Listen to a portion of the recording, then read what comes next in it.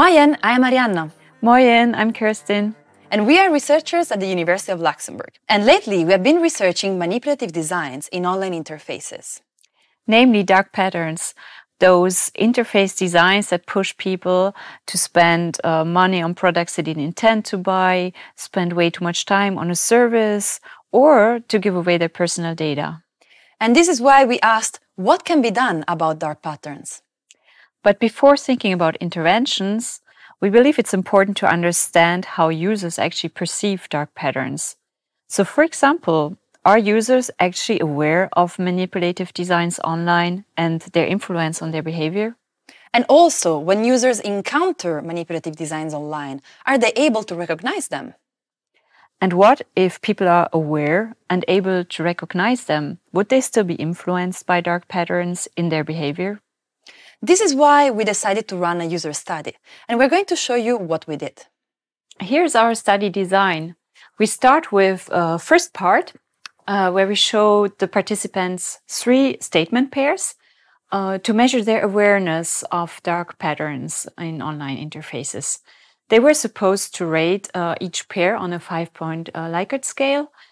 And after this first part, we move to second part, to gather also some demographic information, among others, their frequency of online service use. And then in the third part, we designed a game that we called Spot the Dark Pattern. So we showed a series of interface designs to our participants, taken from real examples, but freed of any reference to a brand. And we asked them whether they would find any manipulative design element inside of these examples. It forces users to consent to use a service. And this uses a very confusing wording to tell the users how they can opt out of marketing notifications. We showed those interfaces only for a few seconds, and then people had to write down what manipulative elements they found. After going through all the examples, they got an explanation for the dark patterns in the interfaces, and then they had to rate again on a 5-point Likert scale whether they thought the pattern was influential or not on their behavior, and whether they thought it's a tolerable strategy or rather not. So let's see what we have found out. So we managed to gather answers from 406 participants. And it's a representative sample of the UK population in terms of age, gender and ethnicity. Thank you, Prolific. And if you remember, our first research question asked whether people are aware of manipulative designs in online environments. So what did we find out? Let's have a look. These are the 3 statements that people had to rate from I don't agree at all to I totally agree. And we see that people agree. They are quite aware that manipulative online interfaces exist. However, they're uncertain whether these can cause them harm, and they don't seem too worried about it. We asked them to rate these statements for themselves, but also for people in general. And running a 2-sided sign test, we could actually see a significant difference in between the ratings. So we see that they are aware, but even more aware, that interfaces that manipulate people can influence other people more than themselves, can cause other people more harm than themselves. And they are worried for other people, but not so much for themselves.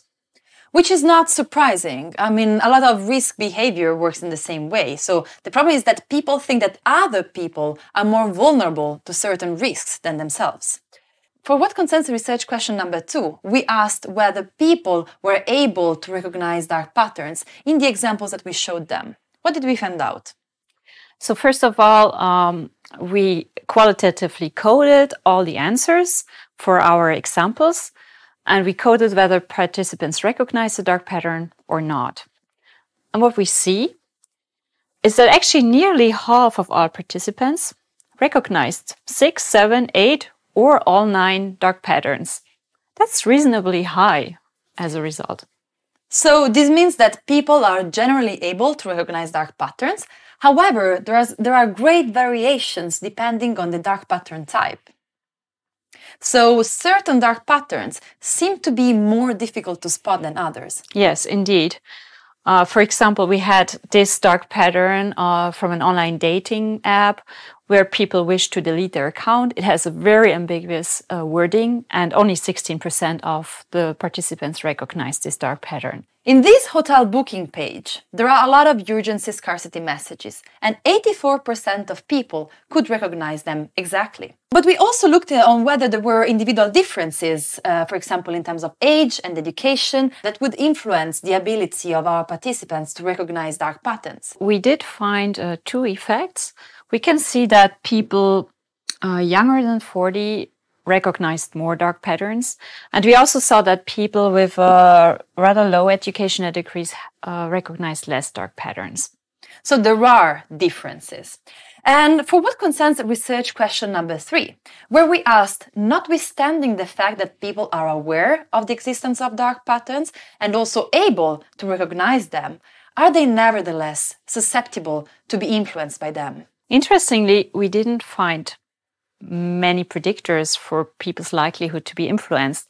The only thing we could see from the regression plot is actually a tendency of people who detect less dark patterns to also assume that they would be more influenced by those. So what we found is that people are quite able to recognize dark patterns, and are also quite aware of the influence of manipulative designs on their behaviors.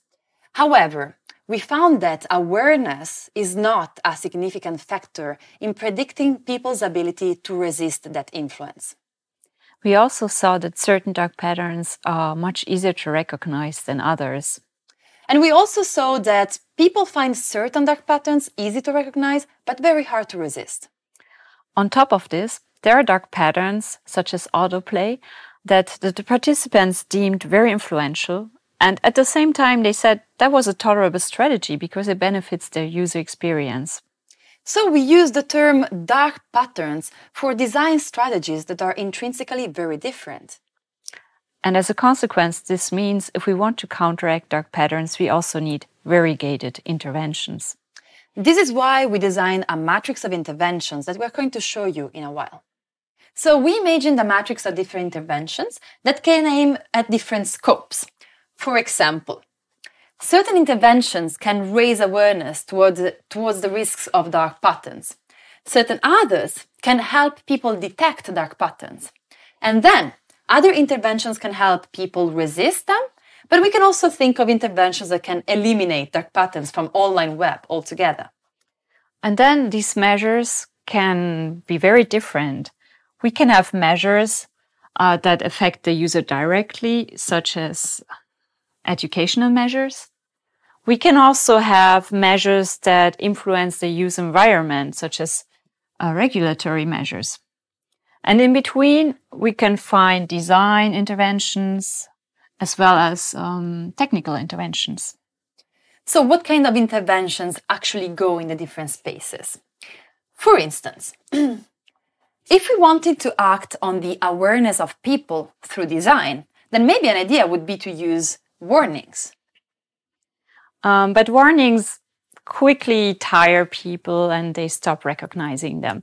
So we certainly also need educational measures that raise people's ability to detect dark patterns. For example, the one that we did in the survey, the Spot the Dark Pattern game.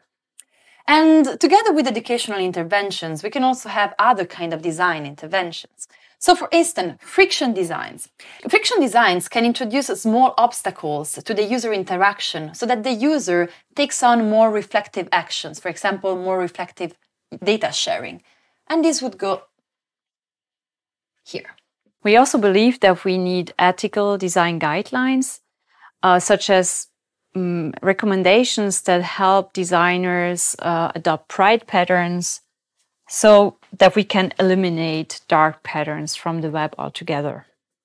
But we also have technical interventions. For instance, plugins that help the users to fill in automatically very complex consent requests. And these would go here.